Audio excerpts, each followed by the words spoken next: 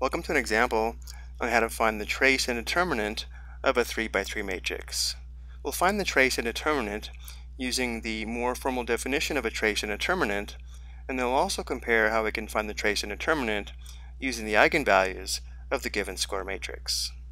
The eigenvalues for the given square matrix are 2 and 4, though the eigenvalue of 2 has a multiplicity of 2. We've already found several eigenvalues for 3 by 3 matrices, but if you do want to see the work on how to find these eigenvalues, I've shown it here.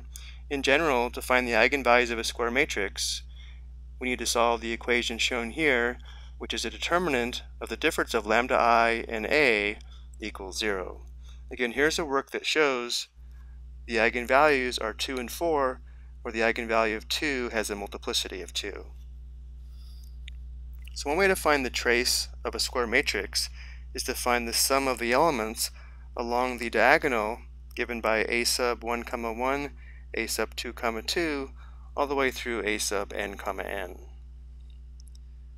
In our case, because we have a 3 by 3 matrix, the trace of matrix A would be the sum of these three elements here. So using this definition of the trace, we can say the trace of matrix A is equal to 2 plus 3 plus 3, which equals 8. But the trace of a square matrix is also equal to the sum of the eigenvalues, and because we know the eigenvalues of the given matrix, we could also find the trace by summing the eigenvalues, which would be 2 plus 2 plus 4, which of course is also equal to 8. And now let's find the determinant of the given 3 by 3 matrix. We've already found the determinant of several 3 by 3 matrices using the diagonal method as well as the cofactor method explained here.